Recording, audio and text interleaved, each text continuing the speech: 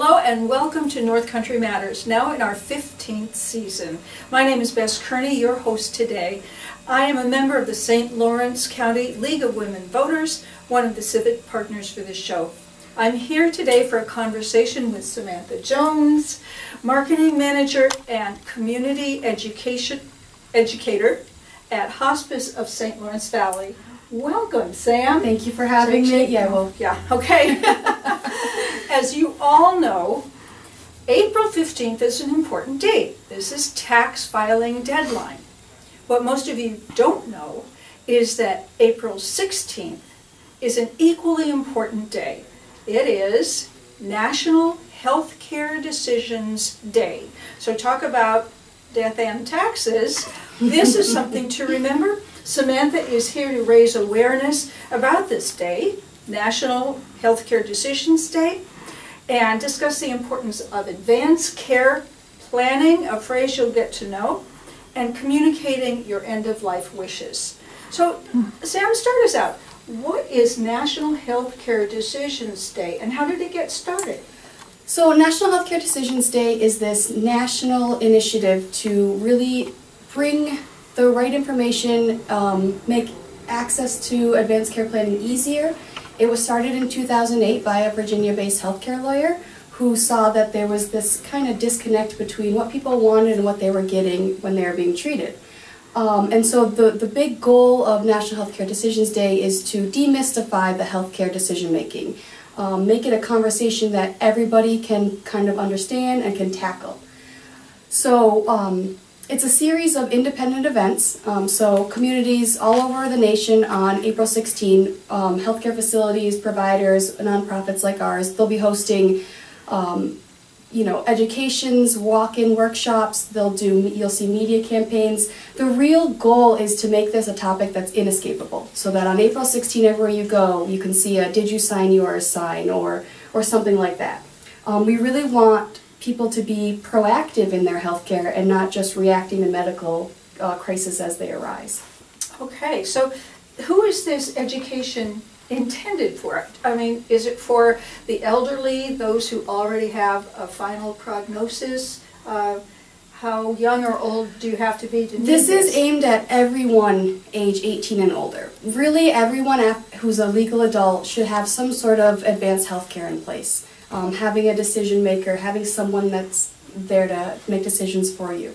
I think the last estimate I read was like 20 to 30% of Americans actually complete their advance directives.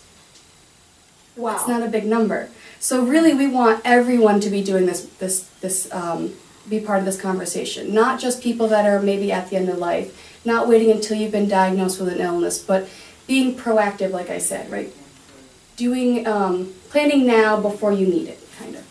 Well, and hopefully our viewers will get that message and dive right in. But you've mentioned the term advanced care planning a couple of times and advanced directives.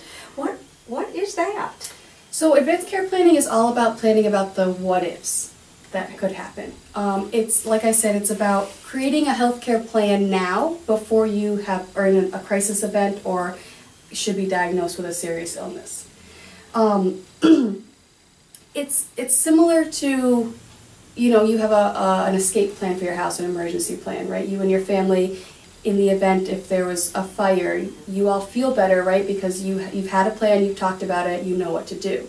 Same thing, you hope to never use it, but if a medical crisis came up, you feel better knowing that you have a plan. Your family knows about your plan.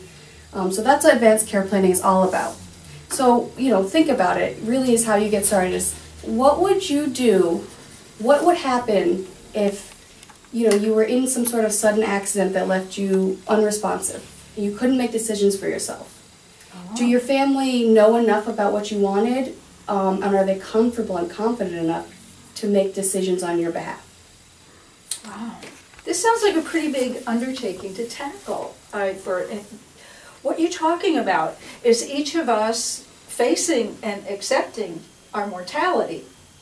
Yes.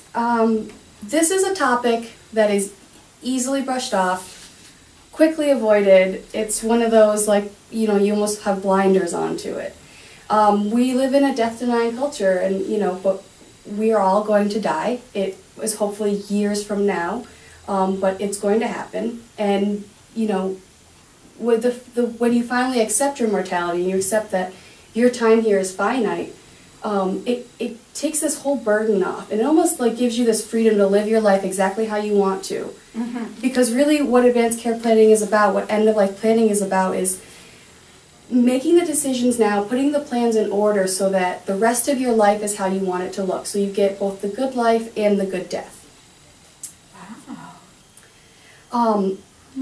So the Conversation Project, which is a big player in this national campaign, they have a statistic on their website that says 80% of Americans say they want to die at home.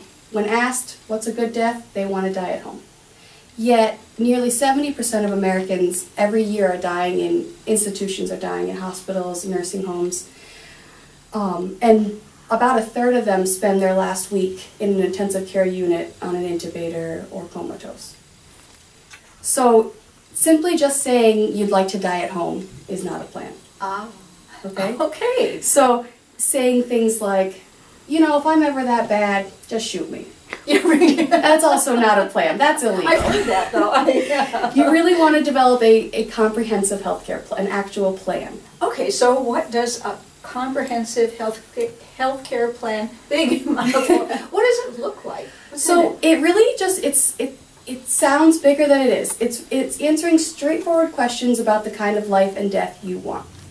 So it's questions about, you know, where do I want to be? What am I going to do if I can no longer be independent?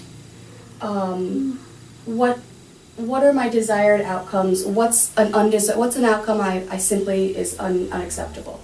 What's a good day look like? Wow. It's thinking about, it's a lot of self-reflection, putting your values, you know, in front of you and saying, this is what's important in my life, this is what I can live without, and then answering those questions. Okay, but that's a lot of decisions to make on your own. It kind of, to me, it sounds a little bit overwhelming. So, do you have some suggestions on where I would begin? I do. It is such a daunting, overwhelming topic. My first tip is don't try to tackle it all in one day. This is an ongoing conversation and project. It really should be. But the first thing, I have it kind of in a 5-step checklist, right? Okay. So the first step is sit down and take the time to thoughtfully and carefully consider what matters most to you. What are the things that make your life worth living? What are the things that bring value and quality to your life? And then think about what of those things can you live without? What are things you absolutely cannot live without? So we talk a lot at Hospice about Being Mortal by Dr. Atul Gawande. Oh yes, great book. Yes, we love that book. Yeah. So in the book, right, he talks about 2 patients. One says to his daughter, as long as I can eat chocolate ice cream and watch football, I'm okay dealing with all sorts of physical pain or disabilities. And then he talks about his own father who says, I just want to maintain my social life, because for him, being sociable and then still being able to mentor and teach, that was what was important. So, you know, it's different for everyone, but you could imagine, you know, in his father's case, if he were to lose the ability to speak, it would drastically reduce his quality of life because that was what was important to him. Yeah. So that's the first time. It's really talking about figuring out what's adding quality to your life and weighing it against the quantity of time you want. So that's something only you can answer, only I can answer. Yes. Wow. Would you do some soul searching when you have to do this? Right. The second step, and this is sort of, you know, I say steps, but these are probably happening simultaneously. Okay. But the next step is, you know, if you're thinking about what's important, you're thinking about these hypotheticals of, you know, for me, being outside is important. So what happens if I'm in an accident that I can't be independent or I'm immobile and I can't get outside and go hiking? You know, things like that. So what does my life look like afterwards? And the next step is you're looking at what kind of medical care do you want to receive in the event of XYZ, in the event of an accident, in the event of a terminal diagnosis. What do I want? What do I not want? What am I willing to sacrifice? Because all these medical treatments are going to come with a side effect or an adverse effect. So this is the step where you really want to start doing the research. Researching the different medical treatments that are common for your certain hypotheticals. Researching what are life-sustaining treatments? What will they look like? So when you say life-sustaining treatments, you're talking about things like DNR, do not resuscitate, things like that? Yeah, so life-sustaining measures are any treatment intended to keep your physical body alive. And it can be CPR, a ventilator, feeding tubes, you know, certain antibiotics and surgeries, things like blood transfusions. Mm-hmm. Doctors use life-sustaining measures when some part of your body essential for living is no longer functioning. And it may ease pain, it may keep you alive, but in many of the cases, it just simply prolongs the person's death, keeping them in that intensive care unit where they might not have wanted to be, and it just reduces their quality of life. So life-sustaining measures won't save your life necessarily, and I think that's the big misconception, right? It sounds like, life support sounds like life-saving. They're going to save my life. Okay. And we have, you know, the TV and movies in Hollywood to thank for how pretty life support looks, right? Have you ever, you know, you ever seen on TV someone go into cardiac arrest? Yeah. You know, it's a scene, and for 5 minutes they're doing everything, and then all of a sudden the person's fine, they're sitting up, they're talking, no problem. That magic CPR. That magic. So everyone's walking around going, well, if I have CPR, it'll be fine. They'll just bring me back and I'll go on with my day. Mm-hmm. The reality is it's not that simple and it's not that pretty. Really? You know, so I'll ask people is, do you know what CPR encompasses? Not that it's right or wrong to want, it's everyone's personal preference, but I've done it. I've done it on a dummy. And, right, not the same thing, no. Right? I would imagine that even you know, medical students have no idea what it really is until they're on their residency being told, start chest compressions, right? Yeah. And it's not that pretty scene like it is in the movies. Mm-hmm. So for CPR to be administered is when a person goes into cardiopulmonary arrest. They're not breathing, their heart has stopped beating. So two of their main things for living are not working. So they're kind of dead? You're basically with CPR asking for people to be brought back to life sometimes. And CPR does work in some cases, right? You know, if it's administered immediately, if the person's young, you know, there's lots of times that it works. Mm-hmm. But let's talk about CPR on, you know, someone in their 80s, okay? CPR really looks like torture. Torture is the word I'm going to use. Oh. So the force that it takes to do proper chest compressions requires the performer to break through your ribs, break through all that protective cage around your heart, because right, they need to get to it to pump it physically. Yeah. So should you survive CPR, that's great, but you're going to wake up with immense pain from broken ribs. You'll have bruising. Mm-hmm. You know, the next piece of it is they're going to want to bag you and try to get air into your lungs to get it to your brain. Well, everything's happening fast, so when they put the tube in your throat, they might miss the first time, and then it's pumping air into your stomach. Take it out, do it again. So should you survive and wake up, what's going to happen? You're going to have difficulty swallowing, pain talking, you know, abrasions throughout your esophagus. Yeah, yeah, yikes. So these are all important things to be aware of when you're thinking about whether or not you want these. Yeah, and like I said, we're not saying CPR is bad, because we know it's good in some cases, but we're thinking, you know, if you're in your 80s and you have a history of chronic illnesses, CPR is going to do more harm to you than good. I think the survival rate, the last I read, was about 40%. And of that 40% who survive being brought back through CPR, about half actually stabilize enough to be even discharged from the hospital. Oh. And half are going to go into cardiac arrest again and eventually die in the hospital. Okay. And so what we're talking about is CPR, you know, I have in my own living will that I would want measures taken now. But if, you know, I would definitely change that the more I age, should I develop ailments. And that's the other thing with National Healthcare Decision Day is it's every year. Every year you're going to look at these health plans. Oh, yeah. So really what we want people to do is, in this step, you're doing the research. When I say, so if I say, yes, I want everything, make me a full code, doing the research, just not only what does that mean, but what does it mean, what's your life going to look like afterwards? Because I think that one of the things is people don't think about the consequences. And so are these life support measures worth having a life of no quality afterwards? Mm-hmm.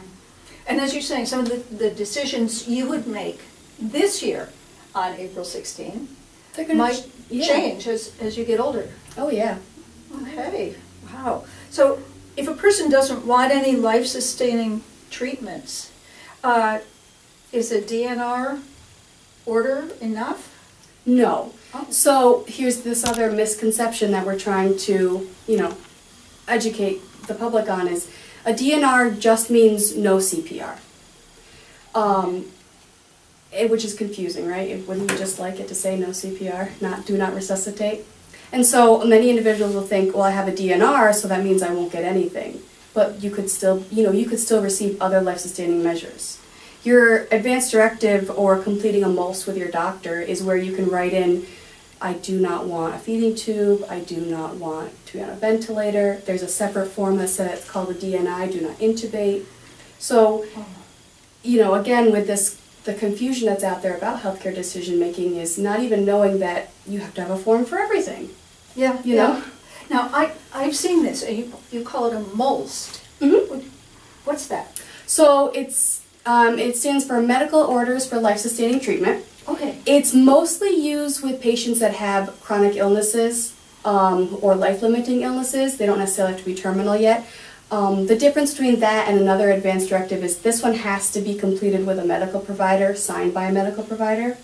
But it does a great job of really spelling out the difference between DNR and other life support measures. Okay. Giving you spots to write in, you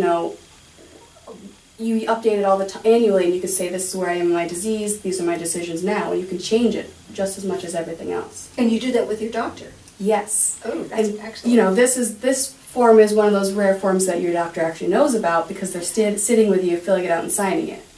Oh, that's good. Yes. Yeah.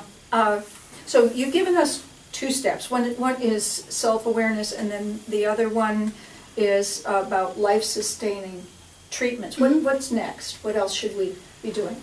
The next immediate thing is you're going to want to pick your decision maker, your advocate, your healthcare proxy. Okay. Okay.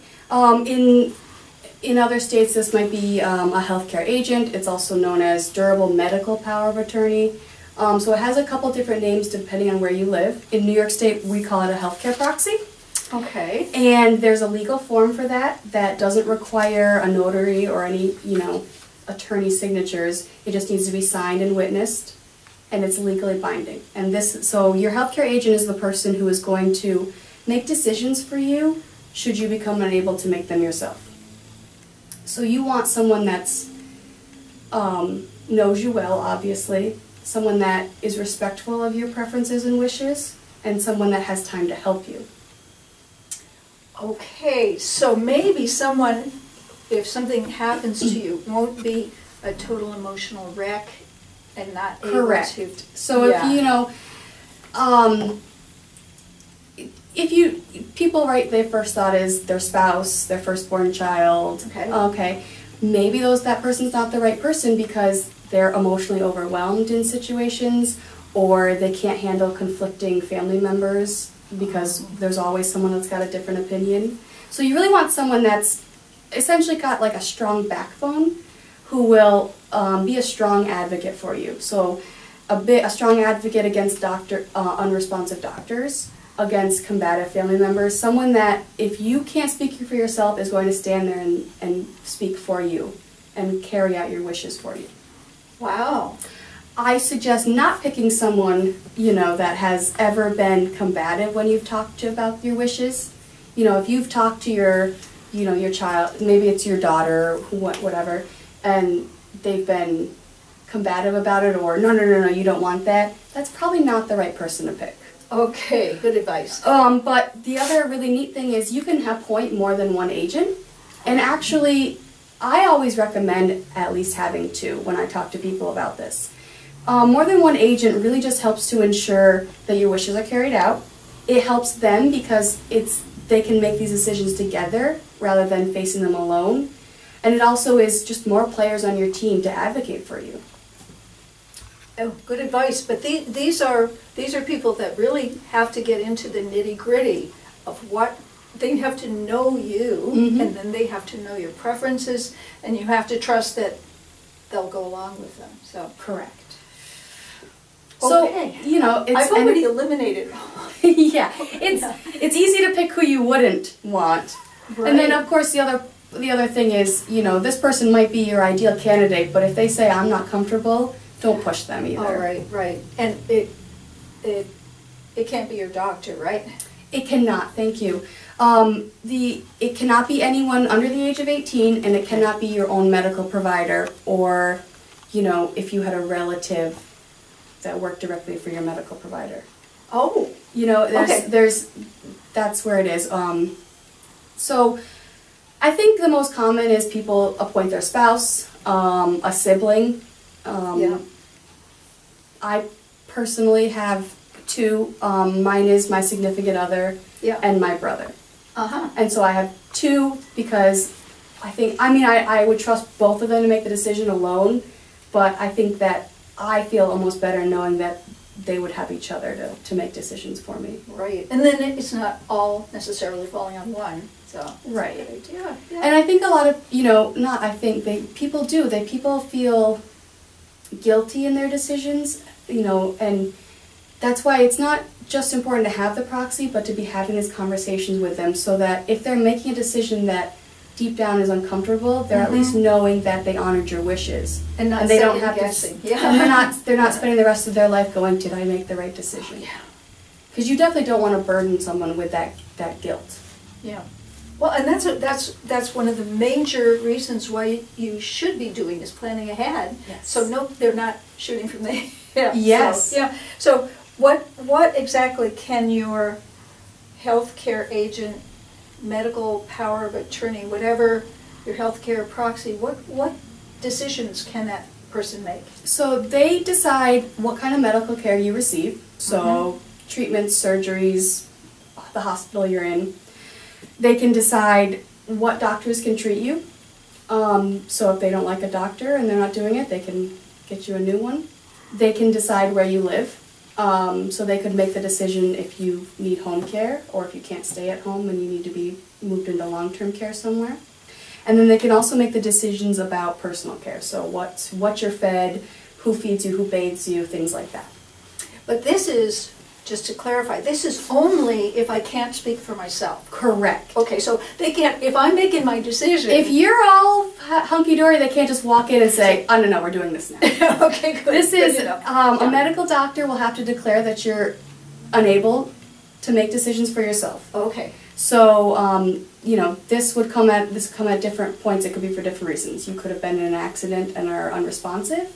It could be due to a diagnosis and they've decided that you're not capable of making correct decisions. So dementia? Dementia is one, yes. Yeah. So this job only takes effect should you lose the ability to make your own decisions or if you can't speak for yourself. I would recommend your healthcare proxy if it's someone that can come to some doctor's appointments with you so they can get to know your doctor.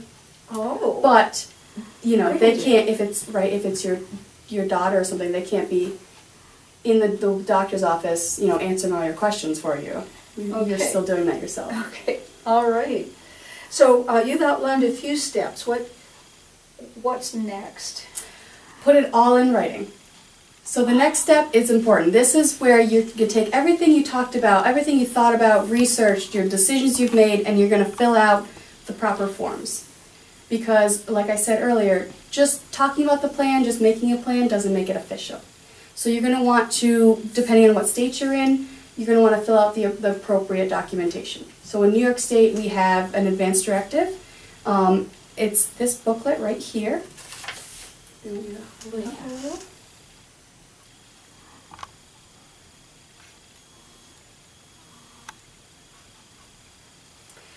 Within this booklet, you have the ability to appoint your healthcare proxies and complete your living will, which is, the living will is essentially your instructions for your healthcare proxy. They're the if this, then this type of thing. Oh, nice. What's neat about this book, is in the back you can cut out this square and you can put it in your wallet. So, you know, the ideal place is you put it right behind your ID in your wallet. And so if you were in an emergency situation and first responders were looking for ID, they'd pull out your ID and see a card that says, this is my healthcare proxy with their phone number. So the book has a little template for that where you can cut it right out. That's very nice. Yeah, I think that's a great. neat, you know, that's one of the questions I have is, well, if I have it, how do people know about it? Yeah, exactly. Wow. So,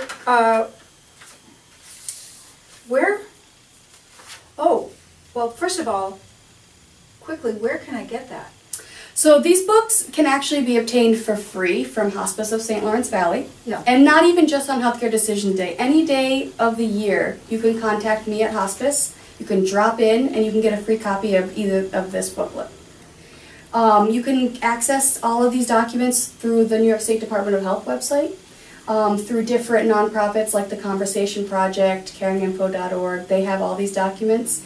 And then we have, to make it easy for you, if you go to the Hospice website, we have a section dedicated to all of these documents so you can quickly and easily download them. That's nice. Yeah. Okay. Because, right, we don't care what your decisions are. We really don't. We just want people to be having these conversations and be talking about this. All right. So, is there a next step? Yes. So the last step, it's a lot, right? Yeah. No wonder people are avoiding it so much. So I've got all my, I've been introspective. I've decided about any medical interventions. I'm sure I'm going to miss something. I've chosen a proxy. I've got the paperwork done. The last step is to talk about it. Okay. Talk about it, talk about it, talk about it. Everything that you did in those first 4 steps, you need to communicate with your family and with your doctor. Just because you have an advance directive doesn't mean it'll necessarily be followed. If people don't know about it and they don't understand the reasoning behind your decisions, it's less likely that they can fully understand your wishes and therefore fully fulfill them.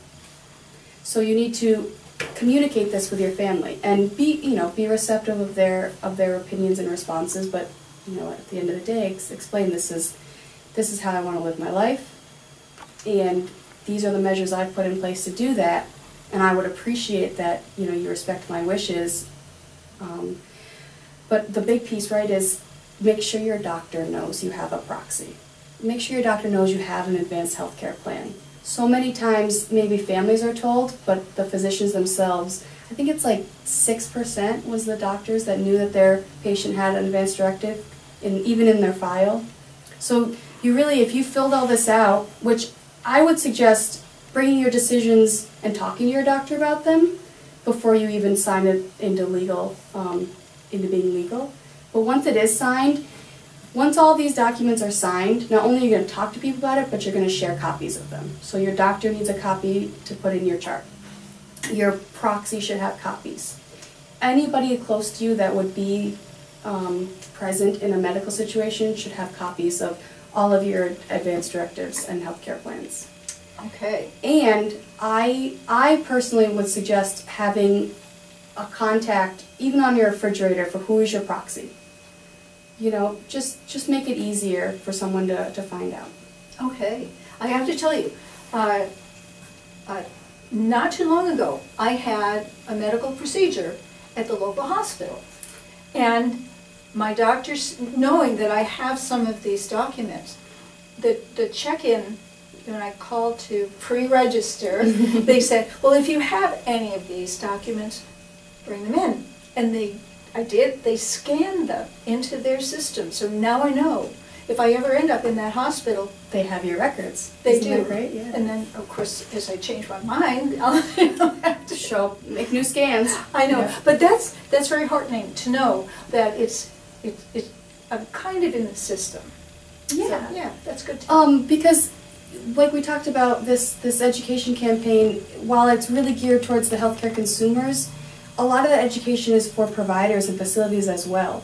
Making sure that ask your patients about, do they have a plan? Because can't remember one time I've ever been asked by a doctor if I have a healthcare plan.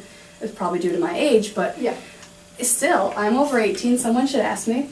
But having, educating the doctors on why to ask, talking, why to take the time to talk to your patients about that, and really educating them on being respectful of their wishes and not just simply, doing their job and going about their treatments. So if your doctor doesn't bring it up, you can. You should. Okay. Yes. And it's like any other conversation. Don't wait for someone else. If it's important to you, just start it. Yeah. Just talk about it. Yeah. Excellent. So tell me about a Hospice of St. Lawrence Valley and what's their involvement on April 16th when we filed our taxes. Yes. And now we have to look at something that it doesn't have a legal penalty. It doesn't necessarily have a monetary penalty. But there is a downside if you're not looking critically at those decisions. So how is Hospice involved? So on April 16th, we're hosting a day-long open house. So anytime between 9 a.m. and 6 p.m., anyone can drop in. They can get information about advanced care planning. They can pick up the actual materials to complete it. There's staff available to talk to about, the questions with the decisions. We've compiled resources that people can take home to do not only just the healthcare component of their planning, but to further that and do their financial planning, suggestions for some of those other end-of-life matters that you want to tie up.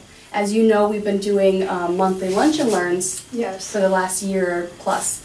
And so every topic has been geared towards something towards end of life. So we've done Plan Your Funeral Now. Coffin Club. The Coffin Club, which is great. coming up next month. Yes. This month. You did the death cleaning one, which is something right there that people overlook. If you've lived in the same home for 60 years, it's full of all sorts of stuff, and for most people is, well, it's my kid's problem when I die. But guess what? They don't want your stuff. So True. we've been, we've little by little been trying to plant this seed in community members and start these conversations. So we have April 16th falls on the regularly scheduled day for a lunch and learn, but rather than just, minimizing the time we spent on it, we want it to be a day-long thing. We want people to feel comfortable coming in and getting these materials. It's really just about the awareness. Excellent. Well, I want that booklet, so I'll be there. Well, Samantha, thank you so much. Do you have any final words for our viewers? It's the same thing I say every time. Talking about death will not kill you. We need more conversations centered around death and mortality. Excellent. Excellent. Thank you so much for coming. having me. I appreciate it. These conversations are a production of North Country Matters, filmed at the Fred W. Cleveland Computer Center here at the Potsdam Public Library.